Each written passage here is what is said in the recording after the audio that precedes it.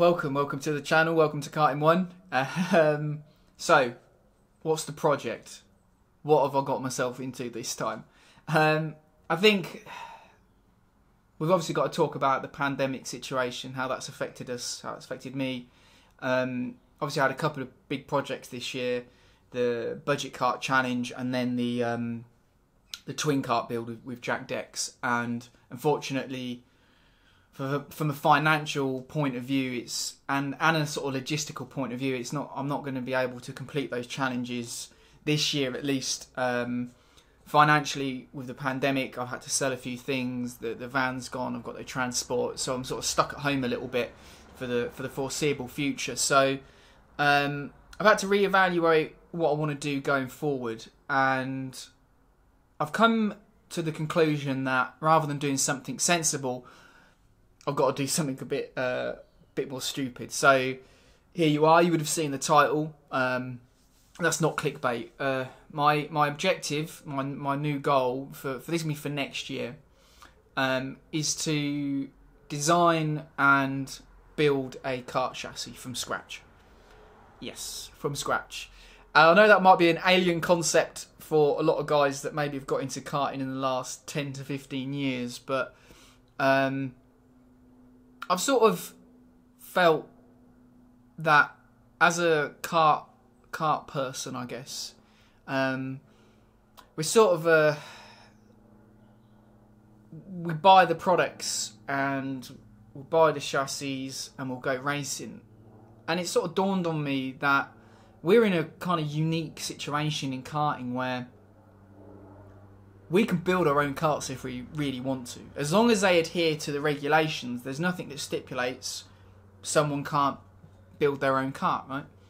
And outside of CIK homologated classes, where you are required to build a certain number of karts, but in classes like Rotax and Senior X30 here, all we have to do is build a kart that adheres to Motorsport UK regulations, right? So it has to be constructed in a safe manner and fulfill all the criteria with regard to dimensions and construction. So yeah, that's the plan. What is the inspiration behind it? Like, I think the first thing that triggered in my mind was when I was doing all the stuff for Morecambe, that video, the World Cup. I spent a lot of time on the British Historic Kart Club page and on Facebook, and every few weeks there'll be a new sort of, a new post that says, does anyone remember this kart? Or does anyone remember this car? And someone will come on and go, yeah, I remember that kart. It was built by whoever to race in this race. And these kind of stories and narratives, and it's like a culture of karting that kind of feels lost to a certain extent. That I feel more naturally inclined towards than kind of what we have now, where effectively, you know, we've got a pseudo arrive and drive model where you buy an OTK from a team, you put a sticker kit on it and an X30 or a Rotax, and they run it. And that's fine if you like doing that, but for me there's not enough to it. It seems just not a million miles away from doing Club 100. So I'm more in tune with that sort of culture. And I mean, one example is Peter Burgess, who built a sort of laydown kart for the Snetterton 6 Hours, which was a kart race in the late 60s or early 70s. And I don't know, it just sort of, people used to build their own karts. There wasn't this sort of infrastructure of, you know, your big factories in North Italy effectively monopolising most of the karts sold around the world. People in this country, because this is my reference point, would quite often build their own karts and go race them. And I kind of think there's such an energy to that you can't replicate elsewhere. And let me explain. Like, if you're racing and you're racing a TonyKart built by OTK, and you're racing an X30, sure, it might be rebuilt by a tuner, but they're not really tuning the engine. And when that kart wins, you know, that's a victory for TonyKart. They don't really care if you win a British meeting all that much. They're interested in what they're doing. But as a unit, you've got the driver might celebrate the team, but when there's a person building the engines, when there's a person building the chassis, there's that extra element of emotion, another person in the equation that's actually being victorious or losing and feeling that emotion. So it's kind of, there's like a layer to this concept of having multiple manufacturers and people building their own stuff that I just don't think you get elsewhere. And of course, if you race the way you race, I've got nothing against that. I'm trying to explain my inner motivations, but it's a culture within karting like that I would like to celebrate a little bit more and encourage others and inspire others to try the same thing. Like, to me, it's kind of extraordinary that we have this opportunity in kart racing to effectively build and manufacture our own cars, right? Like I said, there's nothing in the Motorsport UK regulations for chassis that says you can't build your own car. You just have to build it to the standards required. And it kind of reminds me of F1 in the 50s, 60s and 70s. Sure, like in the 50s you had Mercedes and Ferrari, but when the garagistas come in, you had guys literally building their own F1 cars and going racing. There's a story about a guy called, I think it's Peter Connew, and he started his own F1 team, and he literally I think he designed cars for, I'm not sure if it was Brabham, BRM or someone like that, but he ended up wanting to build his own car. And it's like in a garage in northwest London, he designed and built his own car with his mates. And I think he bought a Cosworth, is it a DFV? I can't remember if it was a DFV. But he got one from McLaren, and but it was just a small bunch of guys who built a car and went racing. And we have that opportunity in karting right now to do that. And we all end up buying chassis from OTK, Birrell, and maybe a couple of other manufacturers. But really, if you're buying a kart that isn't an OTK or Birrell brand, you're probably buying a wild kart or you're probably buying a Paralin. So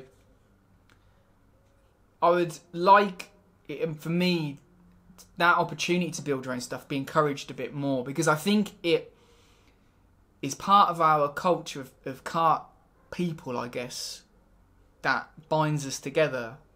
And it's a very obscure point that I'm trying to make, but I'm just trying to explain my motivation so you really understand the project before I get stuck in. I will get into the technicalities in a minute. But you know me, I like to talk. So, yes, I think part of it is trying to embrace karting culture and encourage karting culture so that we aren't constantly having people from outside of kart racing, particularly car racing people, talk on behalf of kart racing. I get very tired of seeing videos from car. Effectively, there's not a differentiation between kart and kart people, essentially, but people that are more rooted in car racing culture saying stuff about karting that's demonstrably not true. You might get, someone on Sky Sports recently was just threw out a comment like, karting costs 50 to 100 grand a year, and it's like, no. If you spoke to a person that actually does kart racing, you'll know that's just complete baloney. If you actually look at the big picture, yeah, sure, small parts of it cost a lot of money, but most of it doesn't. So I want to inspire, especially young people that, who often will leave karts quite early, but there's a lot of young people that I want to know that you have the opportunity to literally manufacture your own car. You see Formula Student, and they're doing slalom competitions and 0 to 60 runs and stuff like that, and I think that group of people could get together and build their own kart and go race it, and actually race it against really highly competitive teams. So, and I think that would be an awesome thing to see, is to see more people sort of manufacture their own car, especially young people. Like I said, I think that's where my goal is, because I'm not an engineer, and the lesson here is if I can do it, like, anybody can. Like, I mean that. I mean,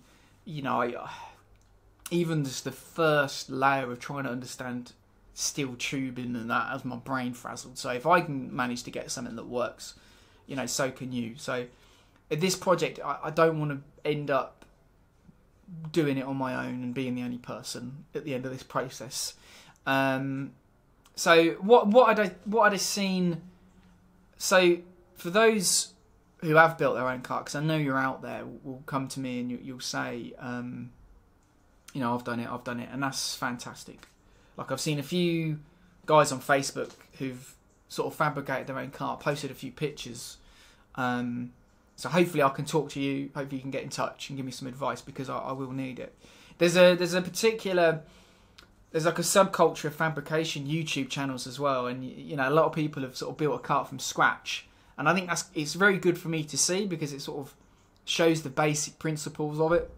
There's one guy I think used TonyKart Extreme CAD model, and he built a kart from that, but they end up manufacturing the kart, but it's not to be used in a competitive situation. So there's certain parts of the build that you'd go, okay, that's not realistic, you can't have your pedals like that, you need a proper floor tray, and this kind of looks right, but you've put this weird lump 4-stroke on it, and that sort of, like, what I'm talking about is building a kart for competitive use. So that's kind of, you know, I think there's a market out there for karting that we've kind of not realised there, which is sort of fabrication market. These YouTube channels get huge views, and I think it's good if huge views of people building karts, but they don't end up taking them to the kart track. They'll take them around a road.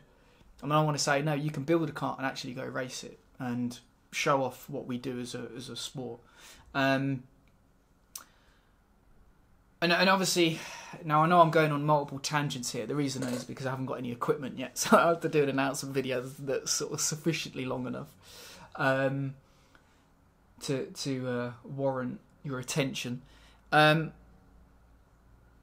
just wanted to say that, like, my motivation is always fundamentally karting culture, and I'm kind of seeing the direction karting's going in, and it's a very single make, monolithic kind of beast that it's turning into, and I can understand why it's going that way, particularly because the market of seniors is declining. You know, the percentage of karters that are actually in the senior bracket is declining, as opposed to sort of cadets and juniors, where parents are the spending power.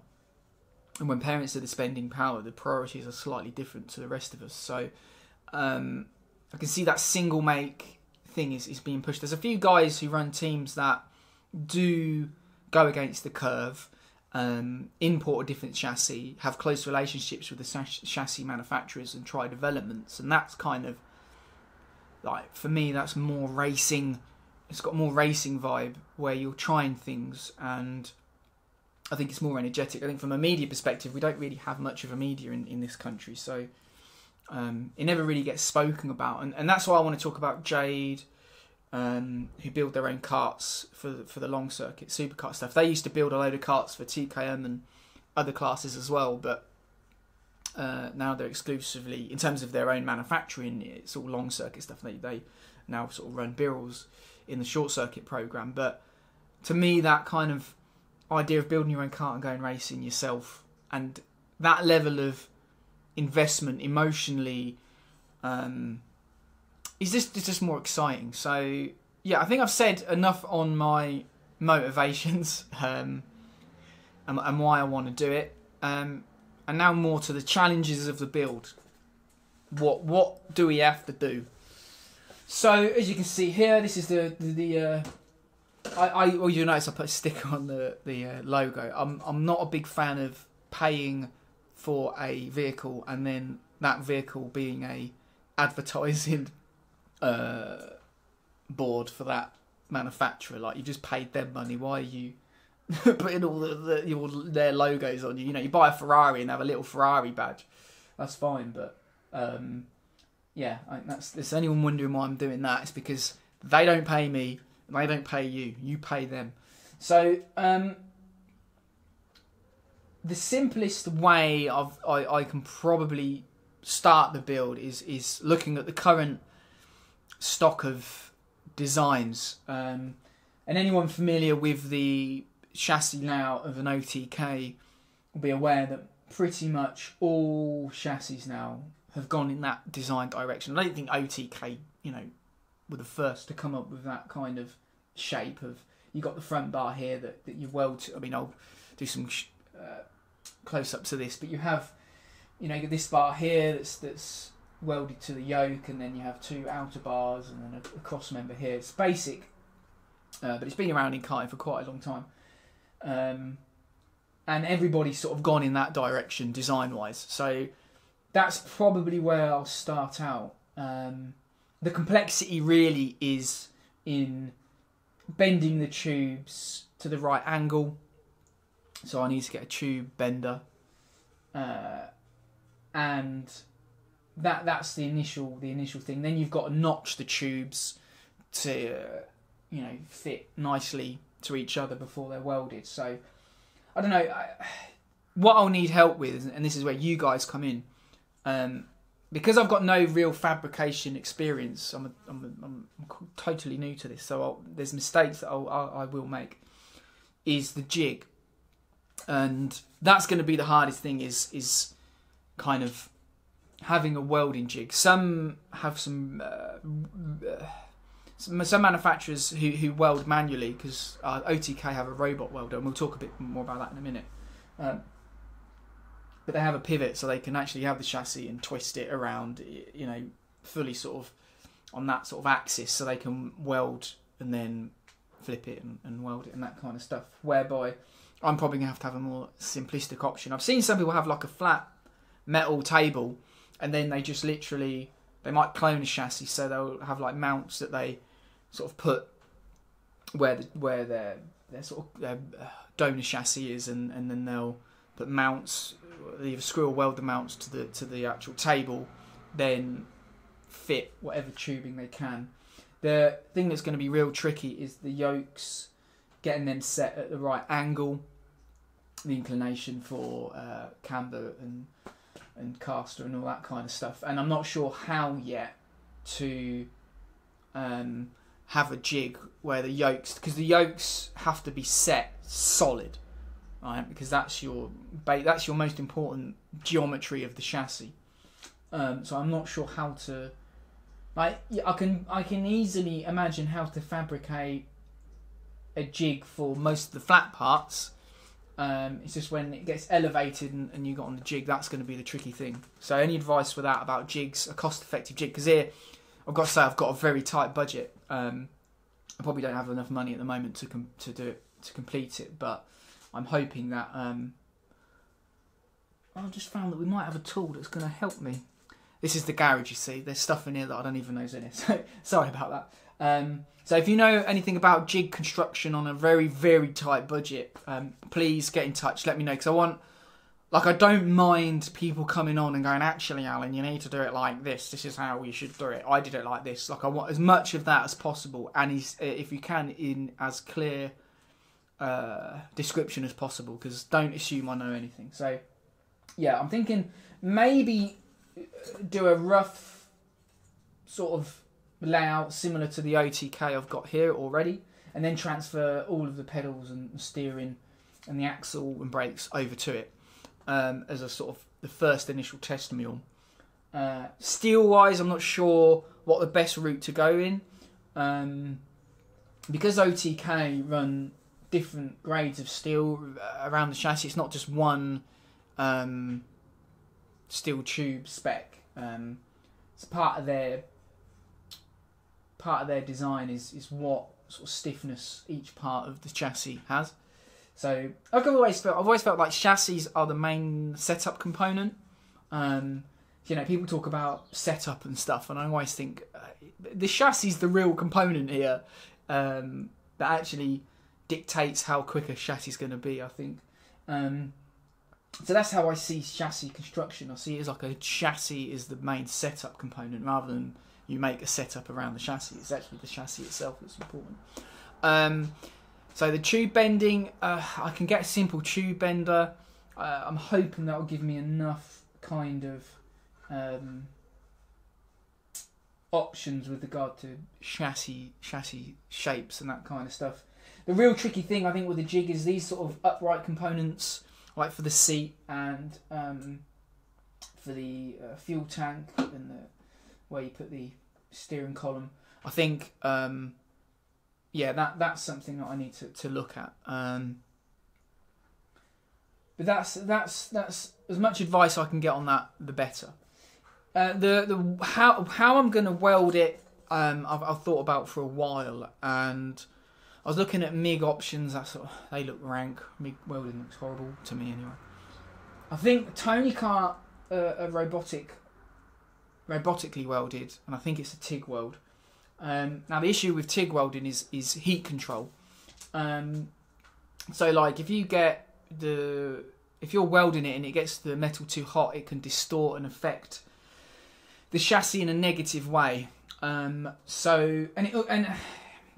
it can also cause increase the chance of cracks. Like you'll notice that sometimes with modern karts, and I've seen it on OTK products, though I'm not saying it's part of OTK products, but I have seen it where they'll crack around the yoke area. So I don't want any cracking. So I'm probably going to go with a brazing option, gas welding. I know that, and some people might think, is that going to be strong enough? But it is more than strong enough. Brazing is generally the more accepted form of welding for racing components because it's a lower temperature. So it causes less issues with causing any brittleness to come into the weld, and less chance of sort of negatively, I don't know if the word's deforming, but affecting the actual metal you're welding as to. So brazing is probably the way I'm going to go. I think that's what Jade do. I know there's a guy on YouTube that shows you how he welded a Moto 2 chassis for Triumph, and he uses brazing. It's the nuts. So that's the route I'm going to go into, and it's probably easier to learn. Like TIG, it's just a lot of complexity that I just don't really have time for, and my brain will just lose interest too quickly. So we're probably going to go a brazing route. I think that's the best route forward. Now, the next issue is your welding order. So like a lot of manufacturers, they keep their secrets, right? You can't keep a secret of what the chassis design is, but you can keep the secret rough. Well, you can't even really keep a secret of what material you use because it can get analysed and copied. But the only one really is the welding order. So how you if you like anybody that's tightened up, a head on an engine or whatever, you know that you don't really weld in a circular motion. You'll do like a pattern like that to equalise the sort of stresses that you're putting on it. So it's very similar in terms of kart construction. So it will be like which order to weld things in and that kind of stuff. So there's a lot to consider, and my aim is really to be essentially the OTK product. That's kind of my goal. That's what I want to do, and I want to bring you on that journey. But to be honest with you, if I get a kart constructed, that'll be a miracle. Because if you know me, I've got a brain that loves new ideas, new projects, but actually sustaining them over the long term, I always struggle with. So I'm just going to take my time with this, and yes, we'll see how it goes. And you can support the channel via Patreon, the links below, and PayPal if you prefer to donate. I think like any help that way is going to make the project easier and better and faster. If you want to help us go faster, please support the channel, because it makes a massive difference to how long the project's going to take. So, yeah, bodywork. I've got some old bodywork from this kart, which I'll probably use. We're all going to be in test mule status for quite a while, so hopefully we can get something kind of cool done, and you can all be part of it.